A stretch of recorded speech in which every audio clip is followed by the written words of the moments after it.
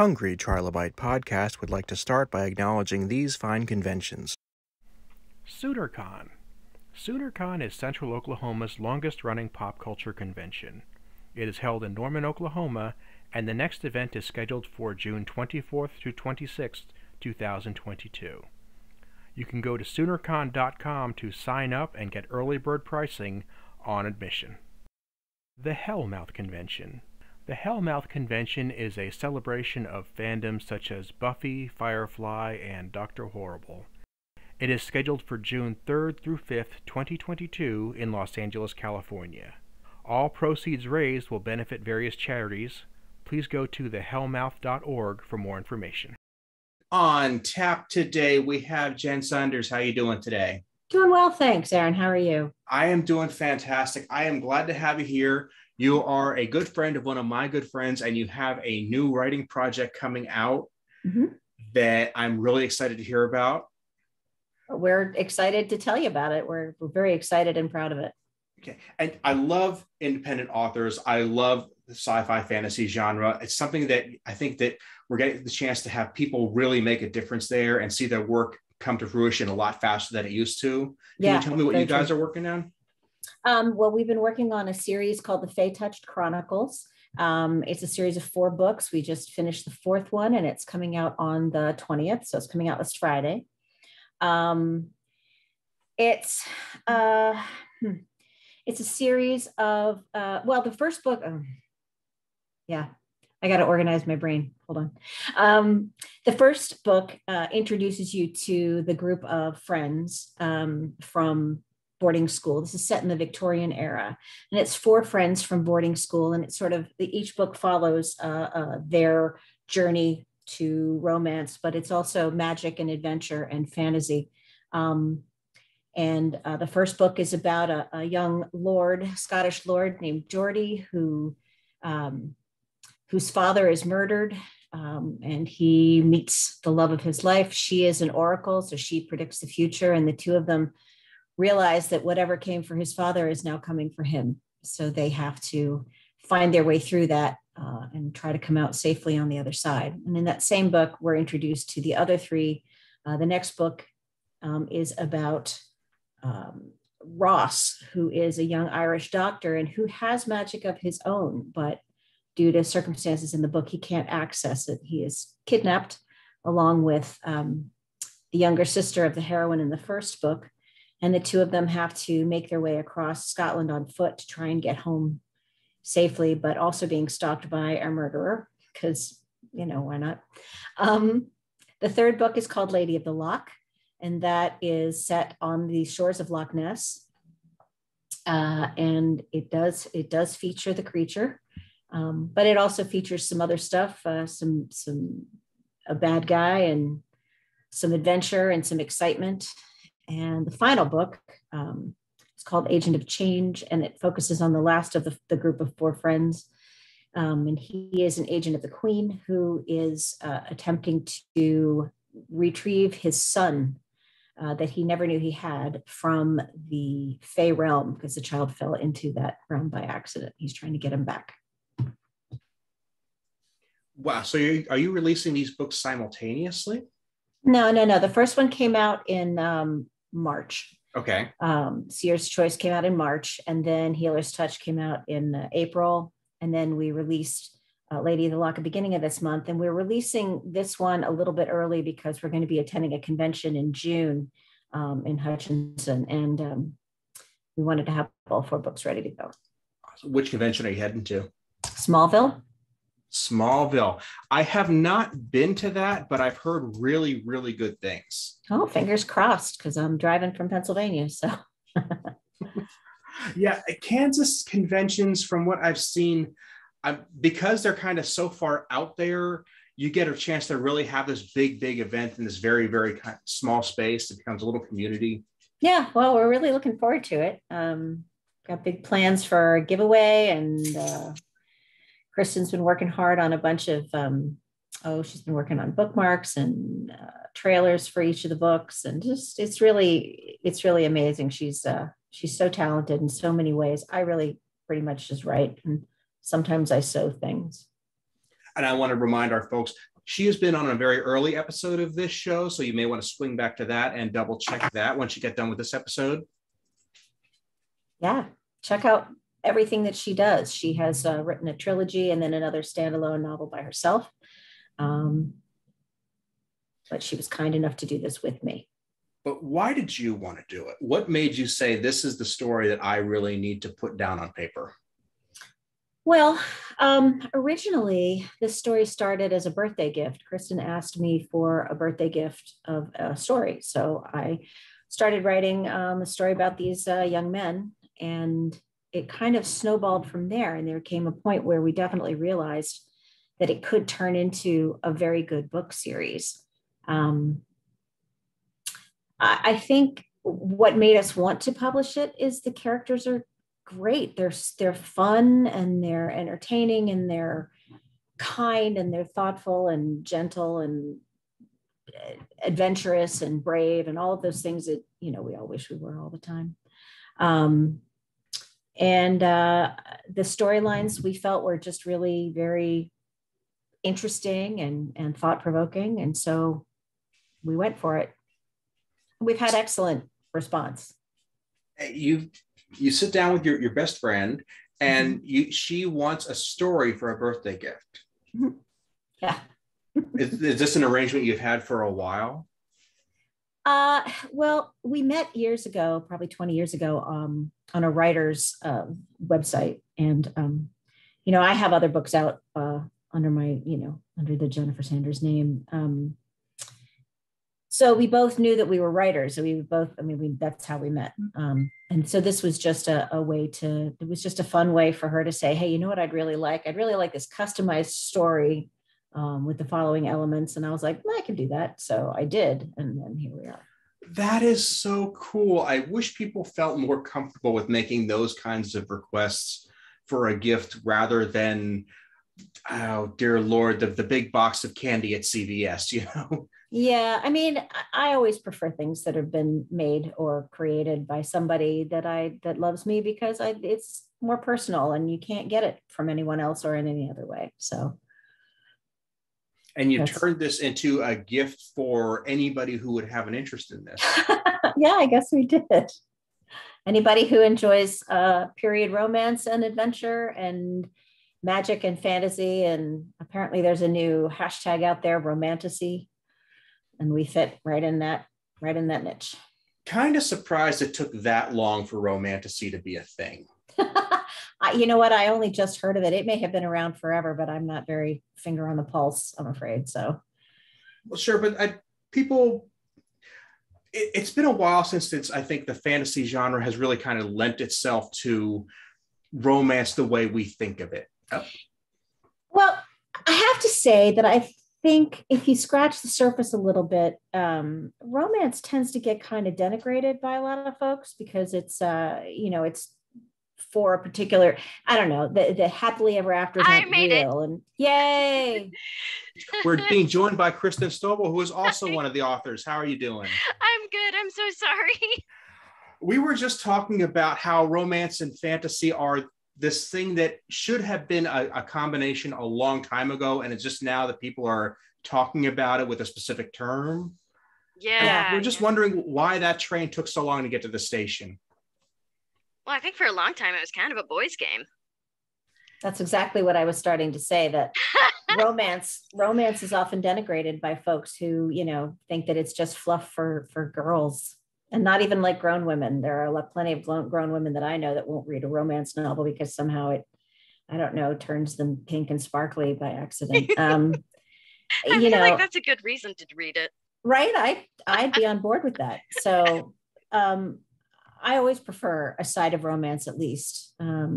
So, and this one is heavier on the romance than I think either one of us usually does, but what the heck? It was fun anyway. I'm assuming Seer's Seer's choice. Fun because of it. I think it was very fun. Yeah, it was. And I think it actually, I was actually having a conversation with my mom last night about how we did put a lot of little nuggets in Seer's choice for what's to come. And she wants to go back and reread now and see those little bits Easter of information. Eggs. Yeah. It's just, there we go. Well, as the boy in the room, I just kind of want to toss out that so much of the romance that gets tossed our ways boils down to James Bond gets the girl at the end. Yeah. That's really the depth that we get fed when it comes to romance. And I think we do like it, but we really prefer it be something with a little more substance than we've been given. We don't know how to ask for it. I think that's probably fair. I know my husband has been reading the books and he's been enjoying them, and he's definitely a guy. So yeah, I think that society in general boils down masculine romance to James Bond is really cool and gets the girl at the end because he's just a cool dude. A cool dude, yeah. We delve a little bit more into what it actually takes to get the girl. We kind of, because we have two characters who are sort of James Bond type characters, and we show that they have depth, and they get the girl not because they're a cool dude, but because of the depth of character that they have, and them actually seeing this person for who she is. So I think we even go further in that. Yep. I think that's definitely true. I would like to say that I think guys would enjoy these books as much as anybody. Certainly my son has enjoyed them, also definitely a guy. I mean, I think he probably read them out of a sense of filial obligation, but but he enjoyed them anyway. So yeah, that's what's important. Important. You got to wield the mom. Excuse me. You got to wield that mom power a little bit. A little bit. Yeah, a little bit. So, yeah. So is there a type of connection that you're looking to get out of these characters when you say you're trying to discover who she is and that's how you get the girl? Is there, and I know you don't want to do spoilers, so I'm really trying not to make you have to do spoilers, but I'm just wondering if there was some deep secret that you wanted her to have, or deep mystery box to put in her character. I think it's mostly just showing them as fully developed human beings with thoughts and emotions. And I mean, we certainly talk about like what would make characters connect with each other, but not in any kind of this person has like this special thing that would make the person love them, you know. Yeah, I don't think there's any mystery box about it. I mean, I would use an example which is not a spoiler because it is not from the Fae-Touched Chronicles, but from the movie Frozen 2, where the character Anna is trying very hard to accomplish a very important and terrifying task. And her boyfriend comes galloping out of the trees on a reindeer and scoops her up. And instead of saying anything like, "I've got you," or "I'll take care of you," or, you know, he just says, "What do you need?" And I think that's the most romantic thing that's ever happened in any Disney movie. Honestly, he's like, "Hey, you're a human being. I trust you. You have agency." Like that, "What do you need?" encompasses so much for that couple. And so we tried to do something, I think, similar, where the guys understand and respect that the women are who they are. And they don't idolize them. They don't put them on a pedestal, and they don't try to change them. They trust them. And they love who they are, not because they're pretty or because they're wealthy or because they offer whatever other rewards. It's a partnership. Yeah. A partnership. And those are the relationships that I myself prefer to read, where it's not one person always saving the other. It's a partnership, because in reality, sometimes one person needs saved and sometimes the other one does. And that's just reality, you know? And so it's just that give and take, that back and forth, understanding that sometimes one person is going to hold up the other one, and other times it'll be reversed. And I think that that's something that we do well with our characters. Mm-hmm. So we don't go the route of nobody withholds vital information in order to protect the other one. Nobody does that, because that's a really bad idea almost always, because it's also, when you do something like that, you're withholding agency. And so nobody withholds anybody else's agency. Nobody withholds anybody's choices or everything. We try to make sure that everybody, and in both directions, that everybody's thoughts and feelings and choices are validated. Mm-hmm. Mm-hmm. No, that's not to say that they don't occasionally make mistakes, or, you know, because they are human as well. And characters that are infallible are not fun to read. They're not interesting. Right. No, I mean, we definitely have, there's definitely conflict, but the conflict, I think, comes from more organic places, sort of an artificial construct of, oh, you're all kinds of decision for everyone else. But what did I do? There was a little bit of an audio glitch there, but it seems to have been resolved. Yeah, and what you were saying got across. It was just like a little blip. Okay. You went like, anyway. A little space age for a second there. So the way to take agency away from somebody is audio difficulties. That's apparently the lesson we're learning right here. That's it. That's my next book is actually about this exact thing. The audio difficulty. Yeah. Mm-hmm. Exactly. There is a story there somewhere. Yeah. It might be a little too deep for me to dig for it, but. Yeah. It sounds kind of complex having to create that romance and make it interesting via Zoom. Thinking of that, though, about the concept of making agency and then trying to make complex characters, do you two have a way you introduce flaws to the character? Do you have to stand and plan it out, or is it something that just kind of flows once they start interacting with the other characters? I'm gonna let you take that. Oh, joy. I mean, I think that we each kind of have our own process because we write back and forth in character. So I think, I know at least for myself, I'll be thinking about the characters, whether or not we're working on them. That's like my process, whether I'm co-writing or even on my own. I'll kind of play with the characters and I'll think about things, whether or not they're relevant to the story, whether or not it comes up, because I need to know. And I try to come up with like a phobia that they might have or something they're not good at. Ross is still my favorite character to write. He doesn't like public speaking, and honestly, he's really rather disorganized. So, And he's addicted to cake.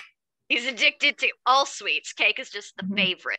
Yeah. So, which has been terrible for my waistline because little Ross brain is going, you know what would be good? Cake. So, I mean, things like that. Or like one of my female characters, she just has a lack of self-confidence and really, knowing who she is and that she can make those choices. So that certainly brings that whole agency story up because the first book, she's trying to find her agency. Mm-hmm. Hey, sorry, go ahead. Mm-hmm. Okay. Christen, I'm kind of glad you brought that up because in our first chat, we spent a lot of time looking at how you work with the characters, how you build them up. You have a relationship with them before they even hit the screen. I know this about you. Yes. So I was actually kind of curious as to how that changes when another writer comes into the fold. I just tell her all of them. Yeah, it doesn't change. She just gets bothered constantly by, hey, you know what I thought of? This person's favorite color is this. Yeah, I get a lot of texts in the middle of the night that are things like, because that's what I think. Yeah. Somebody's favorite drink is this, and it's because of the following 5 reasons. And this is how we know. And yeah. And that's great. I mean, somebody's got to be thinking about this stuff. It's not me. My characters just don't shut up. That's the problem. They just don't shut. Ross particularly does not shut up. A little like, stop, just stop. Trying to sleep.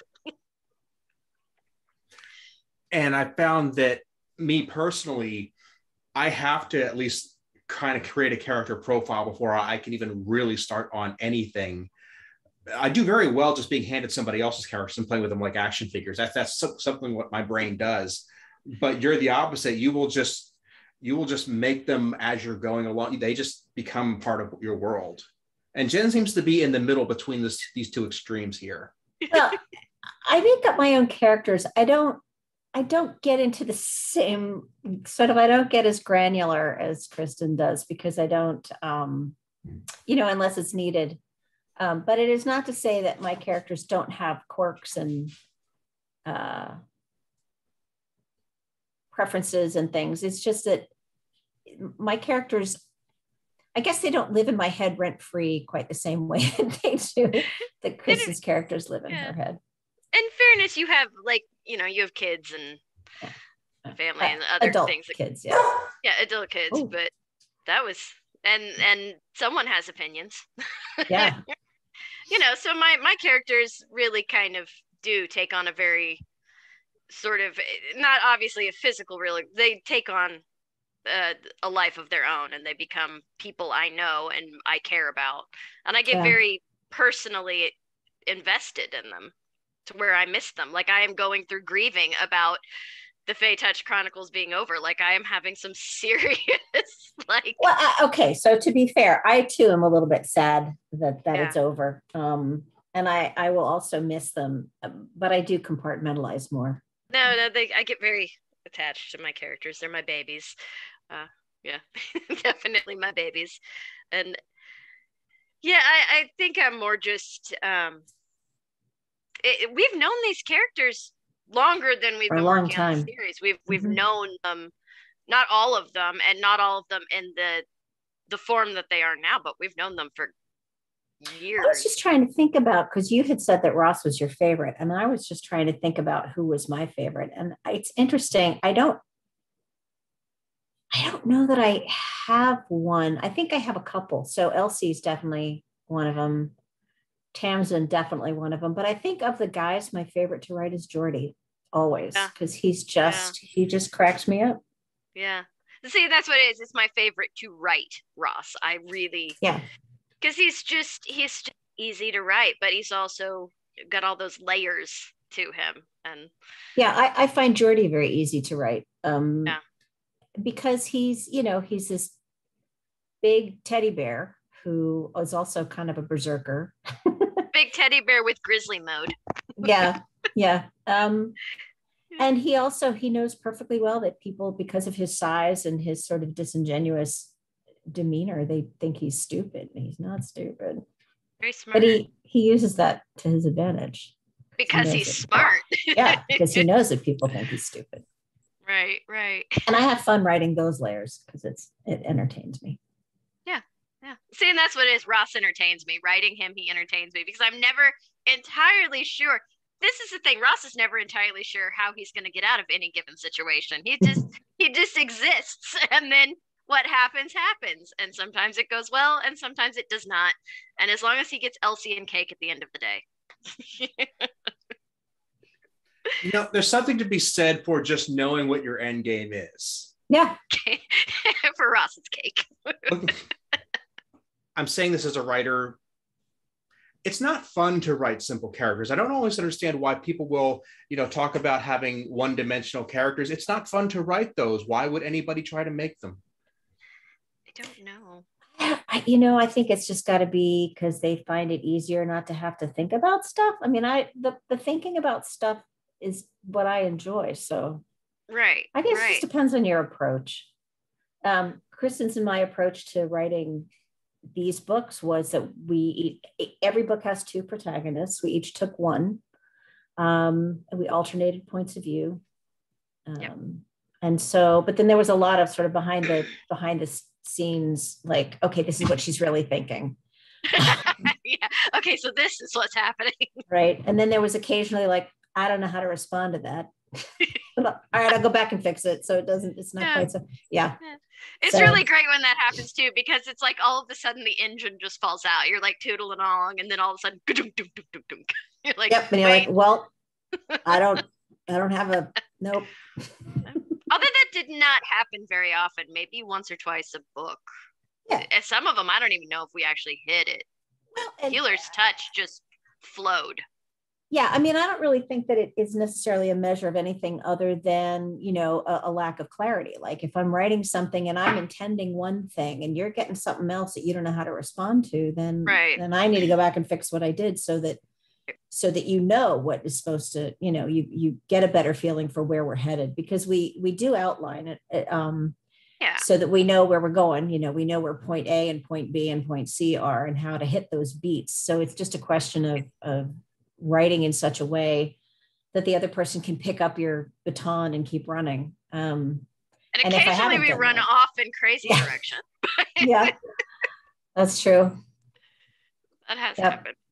Yeah, like, guys, get back here. What? No, stop doing that. Come over here. Stop flirting and We have a point to get across. Oh, they're gone. They're gone. They've left. They've decided this is what we're doing. Which happens more with me with the co-writing than by myself. Usually I can rein them in by myself. I'm like, no, you're doing this. But with the co-writing, then the characters are like, go. Yeah, because they encourage each other to misbehave. Mm-hmm. You know? And I'm getting a feeling that some of the encouraging to misbehave happens behind the screen as well as on the page. Christen and I together in person are an adventure. We really are. Yeah. It's a special time. Yeah.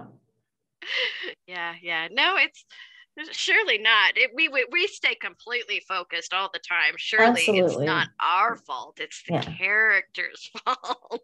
Yeah. There's a little egging in the background. It's the tiniest bit. The occasional YouTube video of listen to this song while we write this. Soundtrack. Guided writing, that is a can of worms by itself. That almost makes me feel like I'm back in like sophomore year creative writing class with my teacher telling me to just write whatever, and then that's a scary place to go.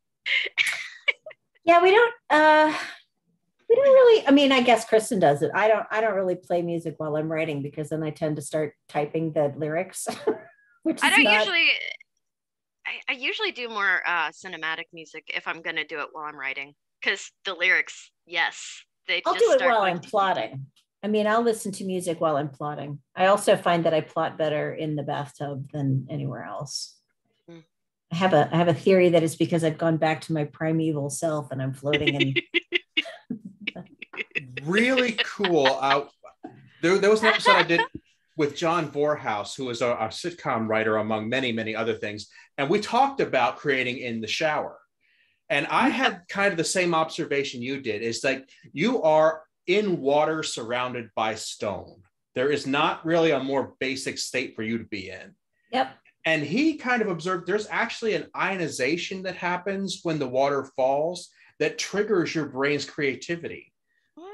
Yeah, I think that's true. I suspect it's a combination of both. Plus, also, generally speaking, unless your kids are little, you don't get disturbed when you're in the tub. When my kids were little, they would just walk in. I'd be like, "Oh, hello," like cats. Yeah, they don't do that anymore because they're both in their late 20s. But yeah. But yeah, no. So I feel like plotting to music is a thing. Writing to music, the rhythm tends to I start feeling like I got to type faster or slower. Or, I don't know. I get distracted. Yeah, no, I actually very rarely have music playing while I'm writing. Sometimes if I want to get a mood for a scene, I'll listen to like something very cinematic right before I write that scene. If I kind of start to like stall out, I'll listen to the song again just to get that mood. But I rarely actually listen to it while I'm writing, because it does throw you off. Another tool that we use when we're sharing stuff is face claims, I guess. Is to, like here's what my character looks like, and then everybody's able to describe everybody. Mental casting. Yeah. Aaron knows I'm mentally cast. Yes. He heard about Ben Barnes. But it's a similar thing. I mean, to my mind, it's a similar thing. Like it's what is, plotting to music, if not just sort of soundtracking your own internal movie. Right. It's just a tool to create the visuals and the mood and the feel of a scene. And it, particularly in co-writing, it helps because then you and I both know what we're looking at. Yep. And we always create lovely things to look at.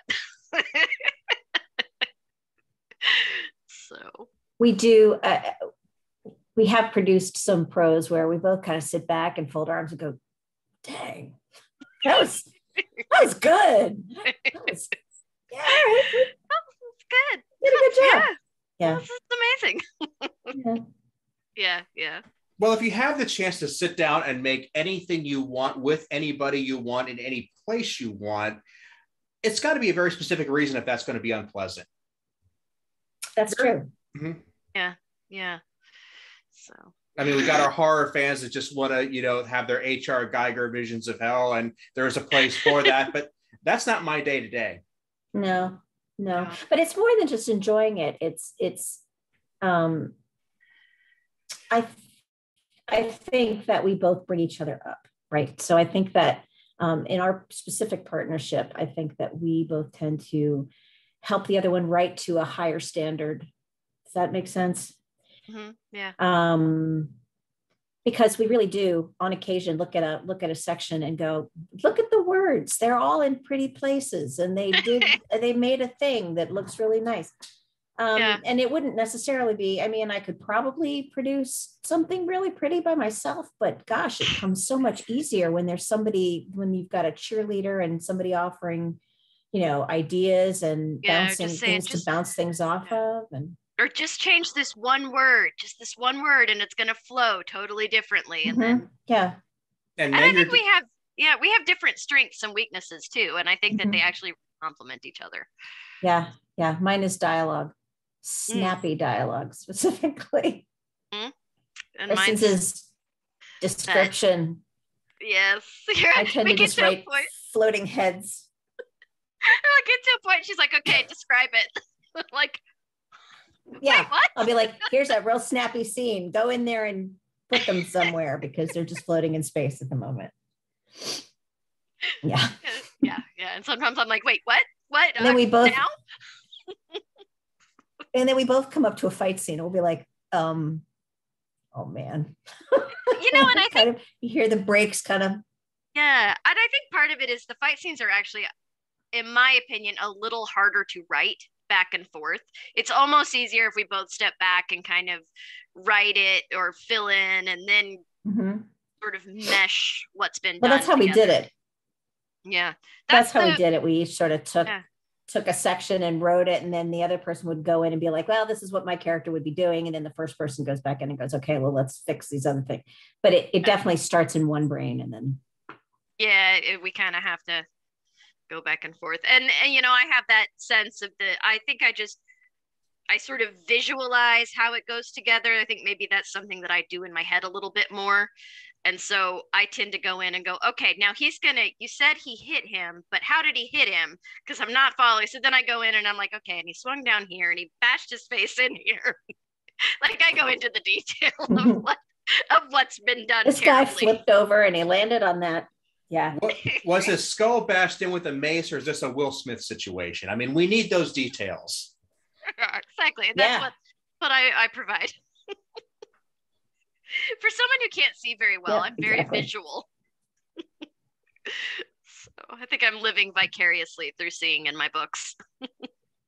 Well, how could you not? I mean, to be fair, if that's something that compels you, whether you have that ability or not, it's something to be fair, I don't hear very well. That's something I struggle with. And yet I try to think a lot of the atmosphere that somebody's in, what are they aware of in their surroundings? I think it's probably the same thing. Yeah.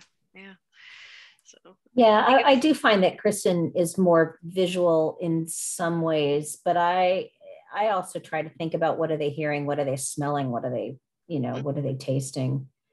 I don't know. I think that we fill in each other's gaps really well is kind of where we're at now. I mean, and in fairness, because I know that you tend to go toward the smells and the sounds, I'll work on that more when I'm working by myself. But when we work together, I'm like, Jen's got it. I'll just write what it looks like and she'll do other things. I don't have to, so she's going to. I mean, I think we both do that. Like, oh, Kristen's going to do this part, so I'm just going to go over here and do this other thing.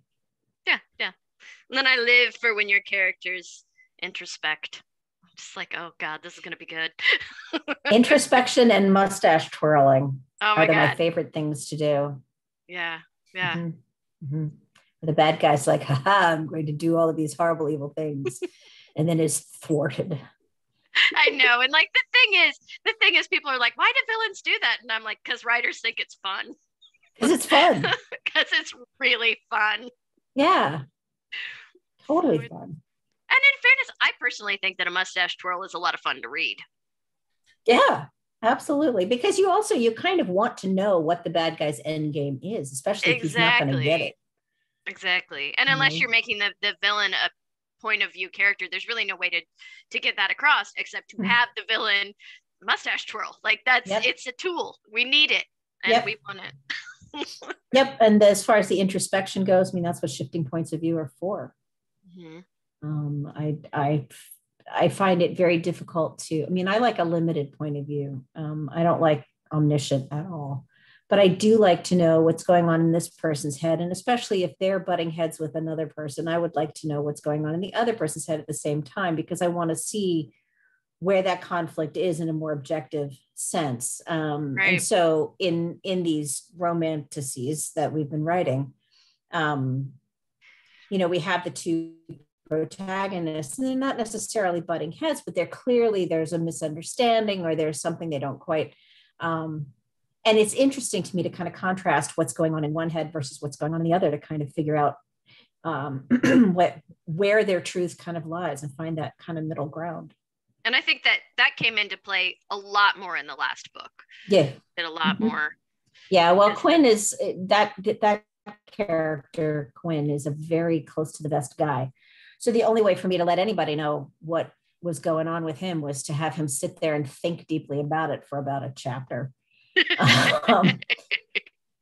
Yeah. Well, they're in a complicated situation where there's a lot of misunderstanding and pain. So.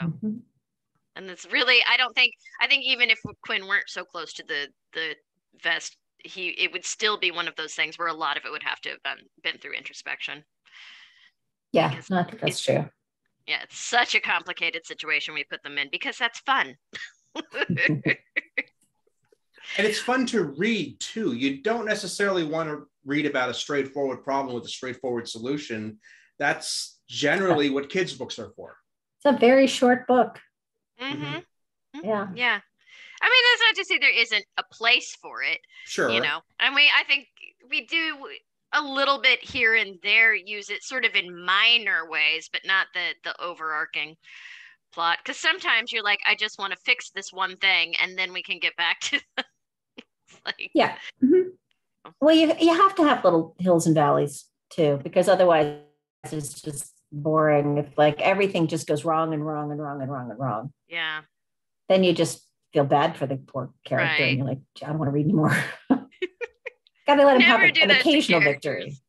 Yeah, but it has to be earned. I'm a big believer in that earned victory. I don't want it to just be all happy, fluffy stuff. Like, I'd lose interest in that so fast. I'm like, nope. No. I just mean, I just mean give them some hope. That maybe things could turn out okay. And give the reader some hope too, that maybe things could turn out okay. Exactly. Yeah, I totally agree.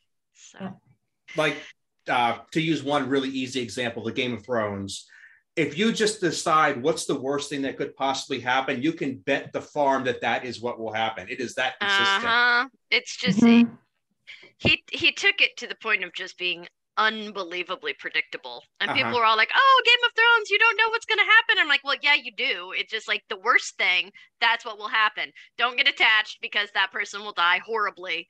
God, it's going to be god awful. I'm not, and I think that's why I never got into Game of Thrones in the way that a lot of people thought I would. They're like, oh, but it's right up your alley. And I'm like, but is it? I've read your book. Not really, no. No, it's not. It just makes me mad. I just walk away from it mad. I'm like, Yeah, that nobody ever gets to hope for anything or think that anything good is ever going to happen to them, because nothing ever does. No. And it's not my thing. I know there are people out there who like it. It's not my thing. Yeah. You want those hills and valleys. You want that rise and fall of emotion. Yep. No, I mean, you want to give the character a reason to keep slogging through, because maybe something will turn out. And if realistically, if all anybody ever faces is death and destruction and sadness and pain, there's a point at which they're going to be like, what is the point of any of this? I'm going to stop.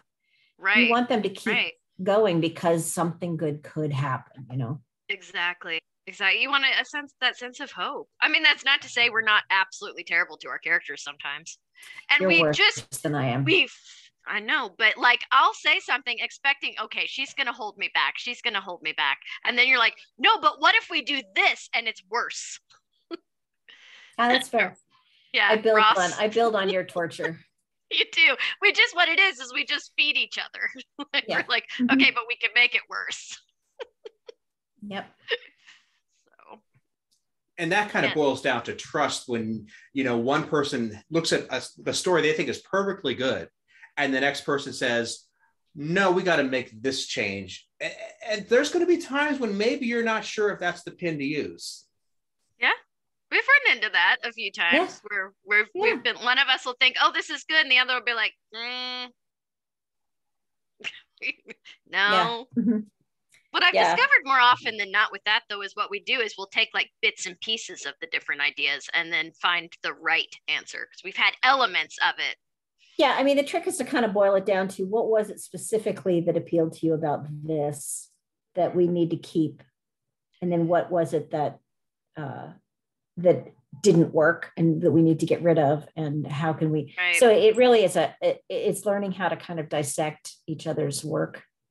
And to be willing to toss the aesthetic out the window, because a lot of times somebody will do something or whatever that looks really cool, but then you look back and you're like, nah, it's not that. No, that if they do that, then it looks cool, but then that completely negates this entire plot point. So we have to exactly. But I think as a result of that, we've always ended up coming out with something that's better than what either one of us had. Like when we take the two things, because we each had the like one element that was good, and then we take them and mix them and we're like, yes.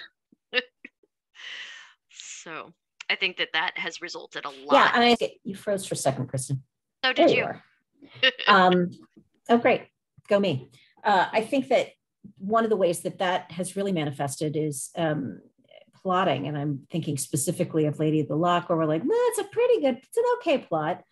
We have all these elements, and then suddenly I came up with like a single thing, and I was like, what if and she was like, give me that ball, I'm running with it. And she did.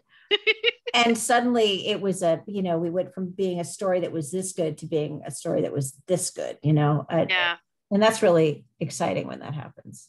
Yeah,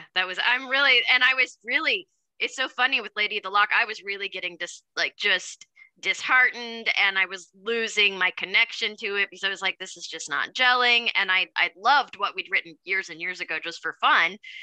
And then you came up with that one thing, and it all just crystallized into this perfect thing. It was that moment. Similar thing in Agent of Change. Yeah. Similar situation in Agent of Change too, where we were like, let's make this one small change, and suddenly everything kind of built, and it was this beautiful tower of excitement. Yeah. Mm-hmm. Yeah. That's always so exciting when suddenly you just hit it. And Healer's Touch, just like that one was just like, okay, we know what happens. That one was so easy. Except we didn't. It was, but we didn't necessarily know. But then it was a lot of like, oh, what if we do this? And then, that just came out. That just was so beautiful. It just like was pulling a cake out of the oven. Yeah, with cake. Great. Broth. So I will tell you, Erin, that we wrote Healer's Touch, which is the second book, before we actually wrote Seer's Choice, which is the first. Well, before we cleaned it up. We had the bare bones. Yeah, I mean, we had the bare bones of Seer's Choice down, but we were like, there's going to be a lot of things happening in this second book that we're going to need to refer to in the first book. And so we should write this first. And we did. And then we went back and we were able to, as we were then cleaning up and perfecting Seer's Choice, we were able to refer to and hint about things that we knew were going to happen down the road, which is really hard to do if you don't necessarily know that's, if you don't already have that stuff in place. It's really hard to, because then you lay an Easter egg and then you forget about it. It's just sort of lying there. Oh yeah. Like, oh, I didn't follow up on that. And the beautiful thing about that too is we were actually able to refine some of the stuff for Healer's Touch when we went back in to add those Easter eggs, and then we were able to really refine how it came together in Healer's Touch. And out of all of them, those are the two that are the most like interconnected. There are things in Seer's Choice that really are not resolved till the end of the second book. Right. They're in the timeline, they're literally days apart. And involve, the same cast pretty much. And so, Yeah, those are the two most ensemble books. The other two were like, let's not put ourselves through that again. Let's not write eight well, Lady of the characters Luck at one is definitely not. But, Agent of Change does kind of swing back around to more ensemble, at least at the very end. Lady of the Lock swings back around toward the latter third of the book. Yeah, a little bit. Back around. So. Yeah, a little bit. Mm-hmm. Yeah, they all kind of, at some point, we do get our characters together, because I think a big part of what works in the series is the relationships between the group and how it's sort of a chosen family that shows. I think that's a really strong theme through the series, actually, is their chosen families. That's something fans really, really glom onto, no matter what fandom they're in, because I think a lot of us are in a position where we either don't have a family or the family we have is less than ideal, and we have to decide who we really want to put in that group. And it's hard to make those decisions, and it's hard to know those are your decisions to make. Yeah. So I think, and I think sometimes too, you just through life and especially in adulthood, you find the people you gravitate toward, the people that you do go to for support. And it's not always like blood family. I'm very blessed in that my family's quite close and we're very supportive of one another. But I also have people who are chosen family. I mean, Jen is one of them. So, for me, it's a mix of the two, but I just think it's important. So, and I do think that we also demonstrate to have a mix of the two if you can. Yeah. Yeah. And I think that we demonstrate some of the characters certainly do. Some of them do have, blood relatives that they're very some of them close. And some of them definitely don't. Yep. Some of them definitely have issues. Definitely don't. Yep. Yeah. Yeah. It's a nice. We're coming up on the end of our hour here. And I think I'm going to borrow the two of you. And when it comes to family, I'm going to ask that people pick up this book.